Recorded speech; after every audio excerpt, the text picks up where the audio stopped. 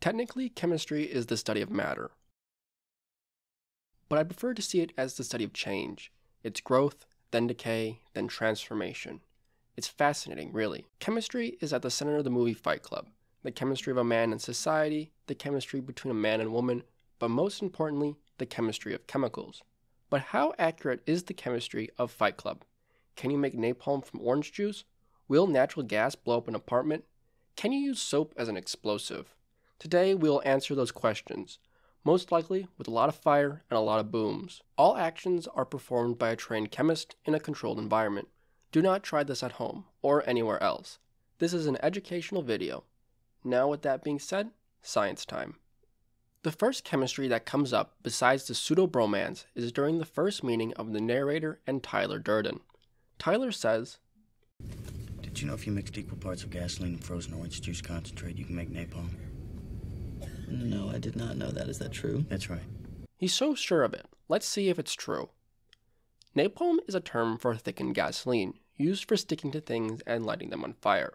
So gasoline being in the mix is a good sign. According to the clip, I start by mixing equal parts gasoline and orange juice concentrate. I used a stir rod and slowly the gasoline and concentrate began to mix.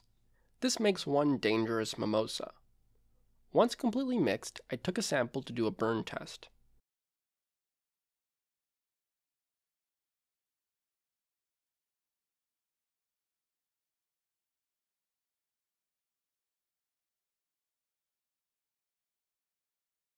It burns okay, so let's try a little bit more.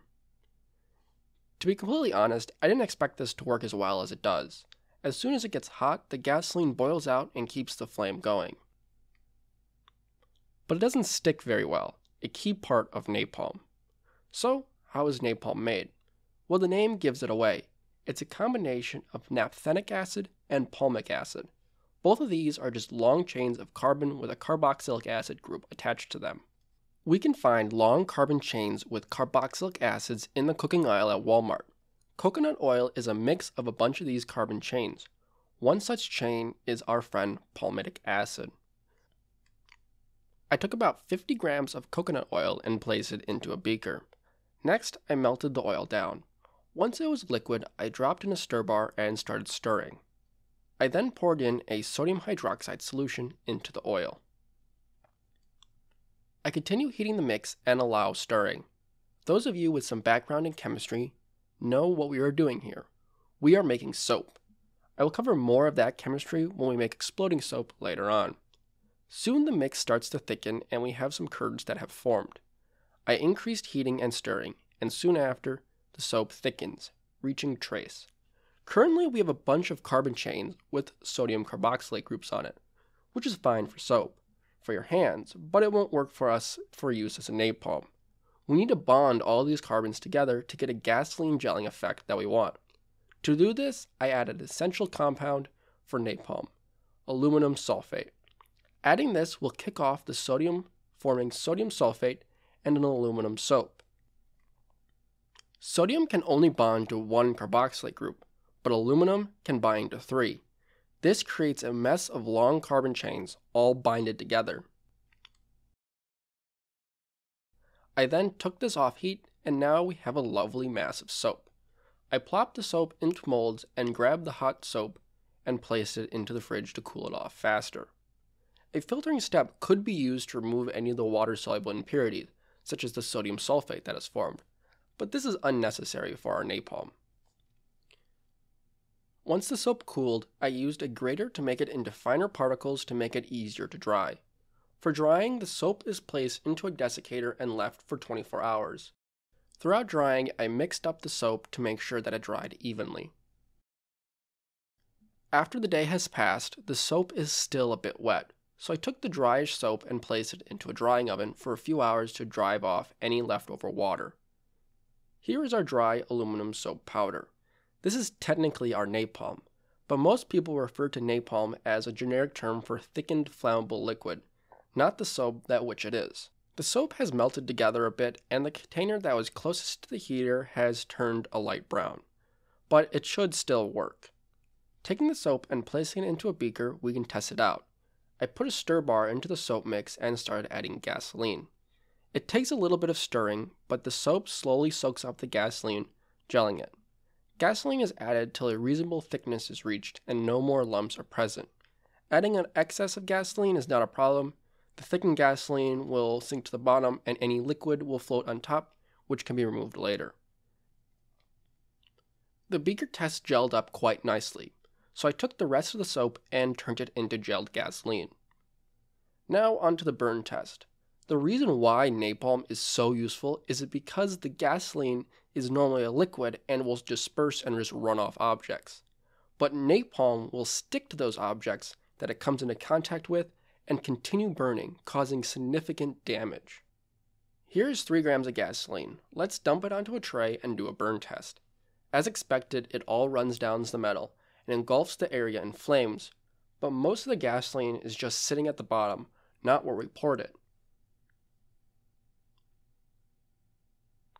Let's compare that to the same weight of napalm. The gooey gel sticks to the metal but also runs down the tray.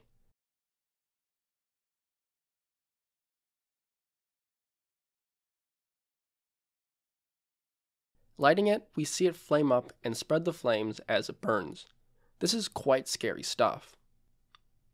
The napalm we made here is not as good as the military stuff, but it gets the job done. The main difference is it's less goopy than the good stuff.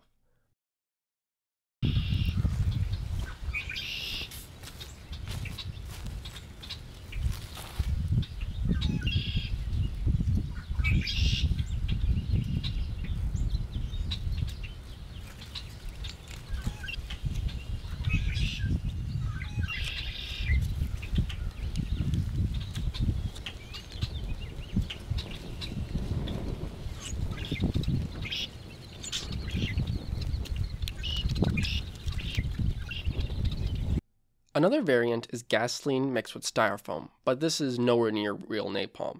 It's much too thick. It makes it very hard to shoot out of flamethrowers.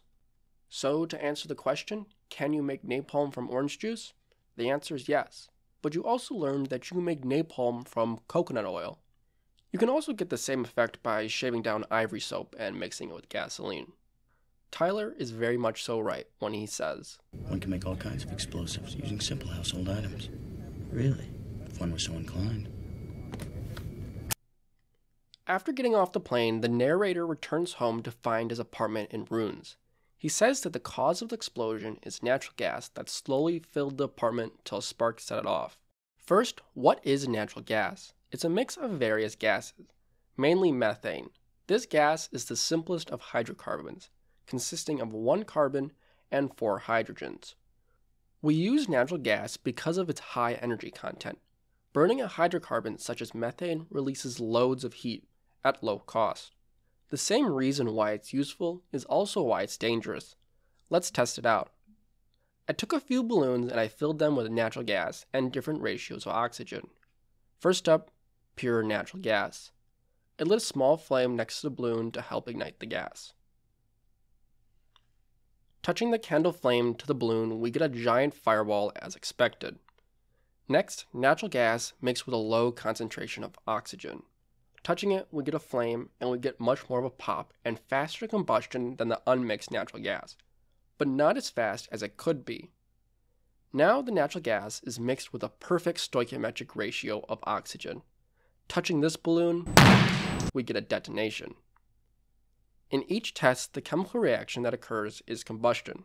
This is a reaction that most people are familiar with, where methane reacts with oxygen to produce carbon dioxide and water, along with a whole heap of energy. Combustion takes place all the time. The burning of a candle is combustion, but why doesn't it explode as the natural gas does? And why do natural gas stoves burn without exploding? Earlier I mentioned the term stoichiometric ratio. This is the ratio between chemicals in a reaction. Having a perfect blend of natural gas and oxygen allows for a rapid reaction to take place. When chemicals react rapidly, you can have an explosion. In the case of the candle and stove, the reaction happens slowly and no boom occurs. The slowness is caused by the reactants having to mix. In the stove case, the natural gas has to slowly react with the oxygen in the air. This mix isn't instantaneous, and it has to diffuse for it to burn. With the candle, the heat has to vaporize the paraffin wax so that it can mix with oxygen and burn. Unlike the premixed balloons, which have the natural gas and oxygen already mixed together. So yes, natural gas explosions like the movie occur due to small leaks when the correct ratio of gas to air is exposed to an ignition source. Now you don't always need a perfect ratio, as even if there's no detonation, the reaction produces gases that can apply force. If you do smell natural gas in your home, call the proper authorities. An interesting thing about natural gas is it does not actually smell. A chemical called mercaptan is added to the gas to make it easily detectable by us humans. The central premise of chemistry of Fight Club is that with enough soap, you can blow up anything. But can you make explosives from soap? The answer is yes, but it's quite annoying. Yeah, with enough soap, one could blow up just about anything. I cannot legally get human fat, so I will start with beef tallow. The tallow is a natural fat produced by cows. This fat can undergo a reaction known as saponification to form soap. First, I melted down the tallow using a water bath.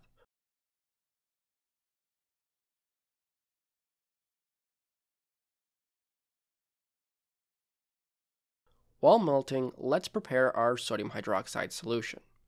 The fat weighed around 396 grams, so for a complete reaction I need 55.4 grams of sodium hydroxide mixed into 124 milliliters of water.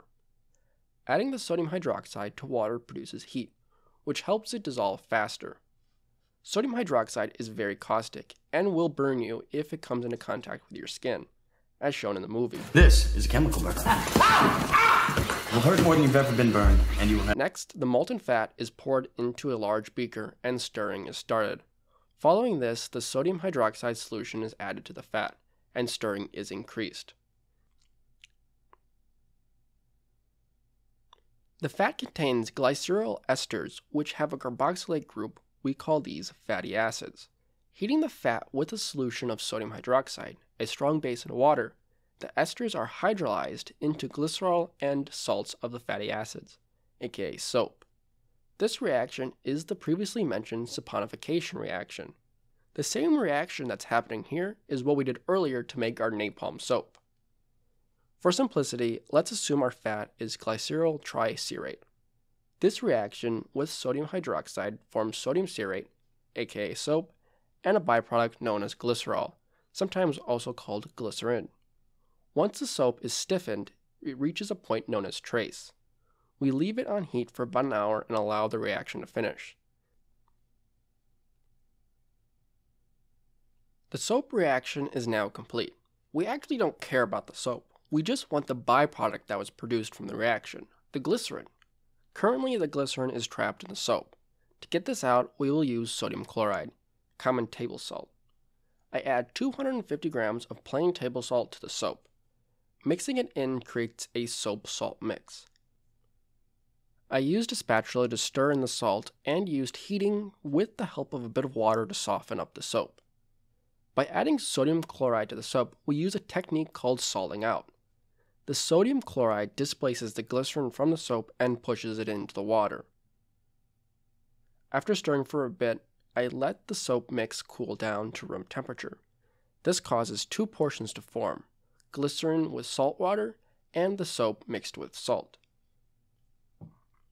The glycerin salt water mix is then poured through a filter and the soap is left to allow more liquid to collect at the bottom.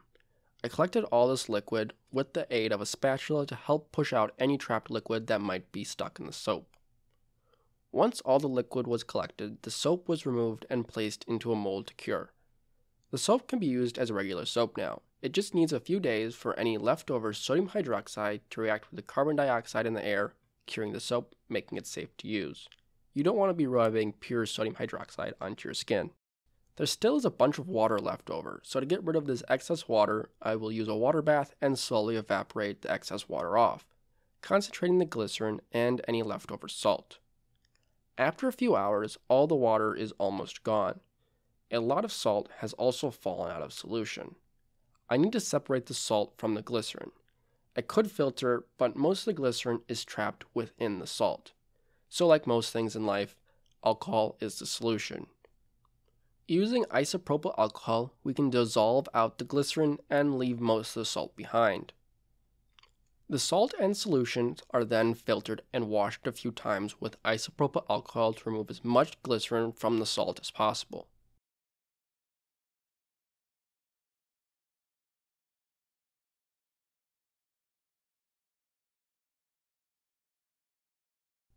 Next, the isopropyl alcohol is left to evaporate off.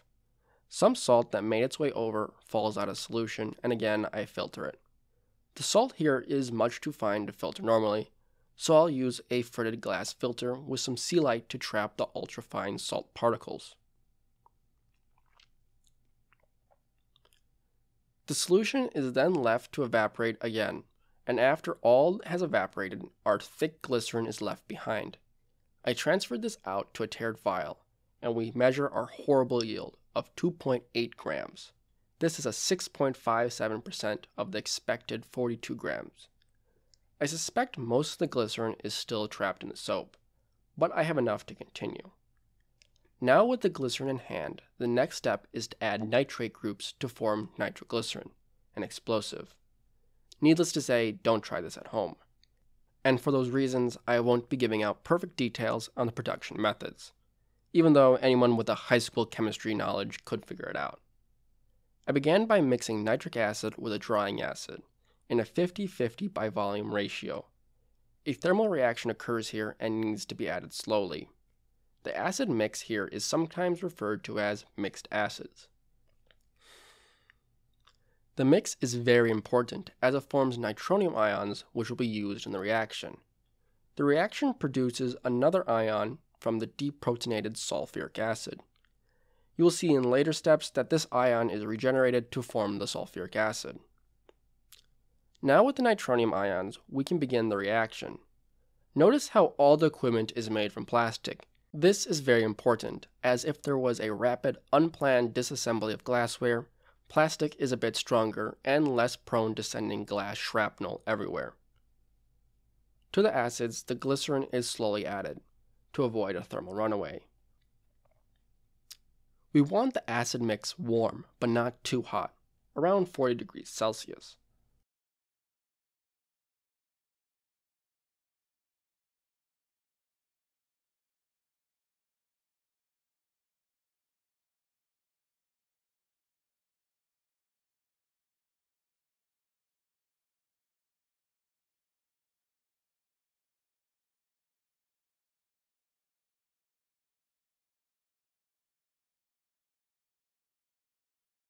Once the reaction is complete, the mix is poured into an ice-cold bath of water to separate out the nitroglycerin.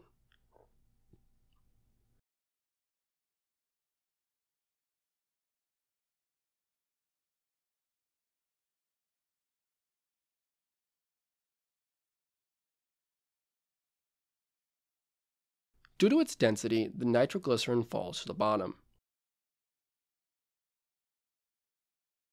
I then pipette it out to another bottle of ice-cold water for storage before use. Nitroglycerin is quite unstable and should be used quickly after production. There's a reason why we don't use it anymore. A few small drops are placed onto an anvil.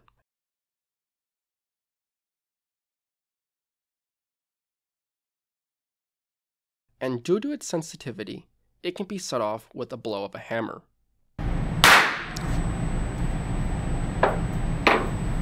The chemistry depicted in Fight Club is quite accurate. Yes, natural gas causes explosions. And the most important one, soap can be used in the manufacture of high explosives. I can't imagine how much fat one would need to do what was depicted in the movie. If this video does well, I may explore the science of other popular movies and TV shows. If there's a movie or show in specific that you want to see, post that in the comment section below. I might even cover Breaking Bad, albeit without the production of illicit drugs. Thanks for watching. We have a bunch of napalm left over, so let's burn that off.